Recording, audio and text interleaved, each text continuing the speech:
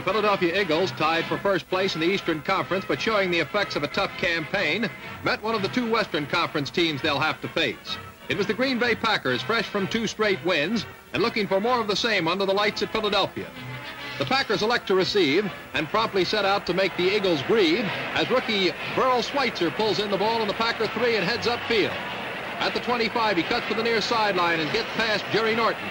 Norton finally hauls Schweitzer down, but not before he's returned 88 yards to the Eagle 9-yard line.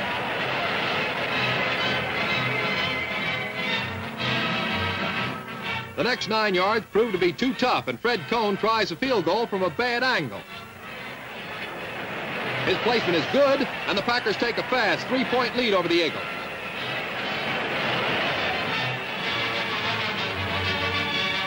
Adrian Burke attempts to get the Eagles off the ground with an aerial attack, but his pass is picked off by a Packer back named Bobby Dillon.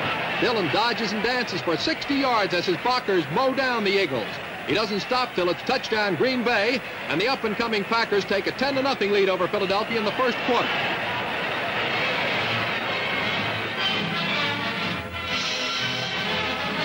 The Philadelphians fight back in the second period, with Bobby Thomason now in at quarterback. They take to the air again.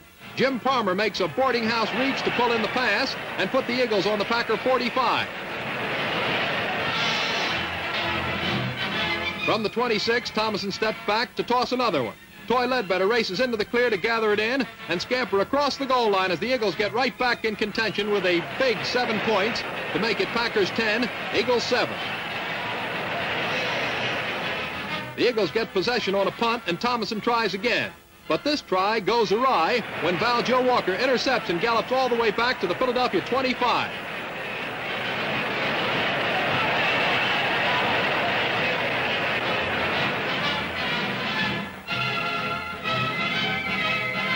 Green Bay's Tobin Rote spots rookie Max McGee and lets fly.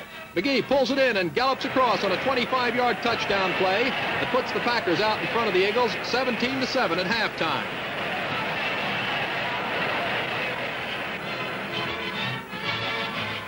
In the third period, Tobin Rote and Max McGee play an encore for the Philadelphia fans.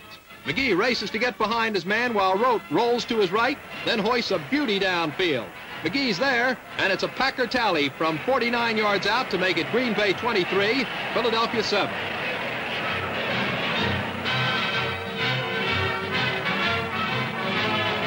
As the Eagles attempt to strike back, Bobby Thomason snowed under. A Packer comes up with the ball, and Green Bay's once more on the move.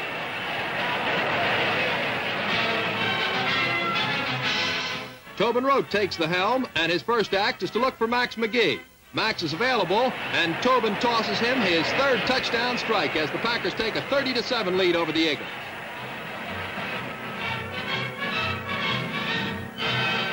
As the fourth period begins, the Packers take advantage of an Eagle fumble and an interference penalty to strike again on a quarterback sneak from 2 yards out to boost the tally to a humiliating 37-7 count over the once-defeated Eagles. Philadelphia makes a belated thrust into Packer territory as Thomason fires to Jerry Williams on the Green Bay 26. Thomason keeps the Eagles on the wing with a pass into the flat to Toy Ledbetter. Toy turns in a sparkling run to bring the Philadelphians to the Packer 13.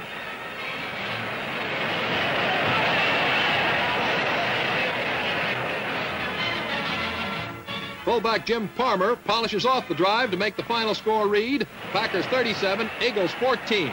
But the Packers notch their third straight win and keep the Eagles in a tie with the Steelers and the Giants for first place in the Eastern Conference.